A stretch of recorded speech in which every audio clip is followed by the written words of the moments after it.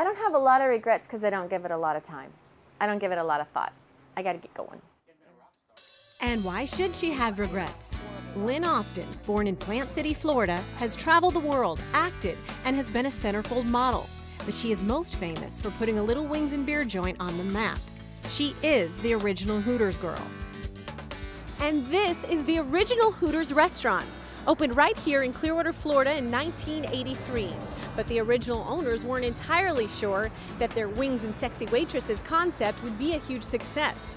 But then they crossed paths with Lynne Austin. She'd entered a bikini contest at the insistence of her mother. She won first prize, caught the eye of the owners, and the rest? It's Hooters history. Ed Drosty, who's one of the original Hooters people, had sent his secretary up to me with a business card and said, we're doing a restaurant and we're looking for that, girl next door to be our billboard girl.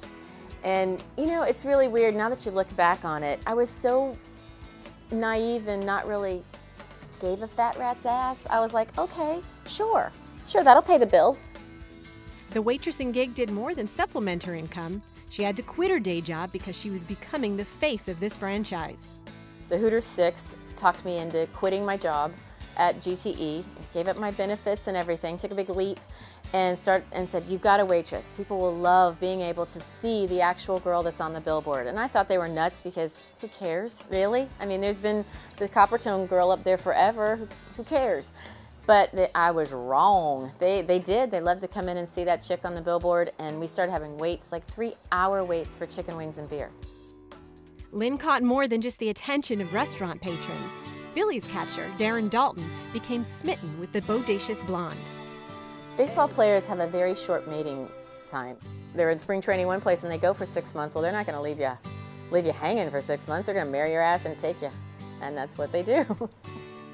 Along with the perks of big league wife life came plenty of pressures.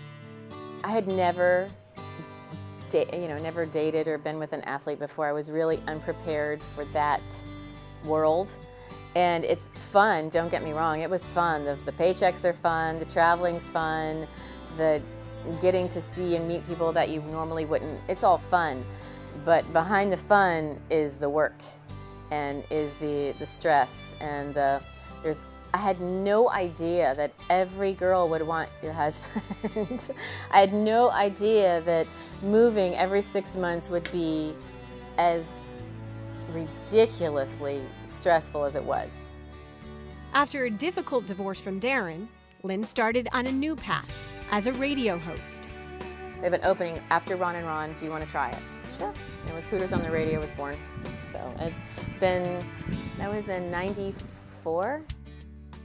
Lynne gives Tampa Bay area commuters something to smile about on their morning drive with her acerbic wit and passion for baseball. And she wouldn't give up her job even if she won the lottery.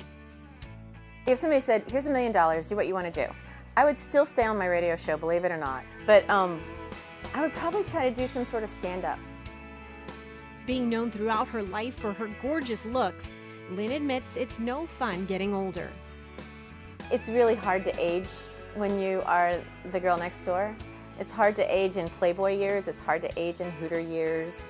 It sucks. I don't like it any more than the next girl does.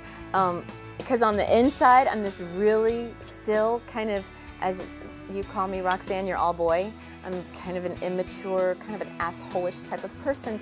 And then on the outside, I'm a mom. And so the two don't add up. And like sometimes they'll clash in my brain, and that's when I want to run and get like surgery and Botox and boob lifts and all that kind of stuff. But on the most part, I realize that you got to work with what you got. I am this age. I've done a lot. I've got kids. I love my kids, and I don't know. It's hard when people meet me and they see me in a certain way because they really, I think, expect me to be going, hello, how are you? And I'm not.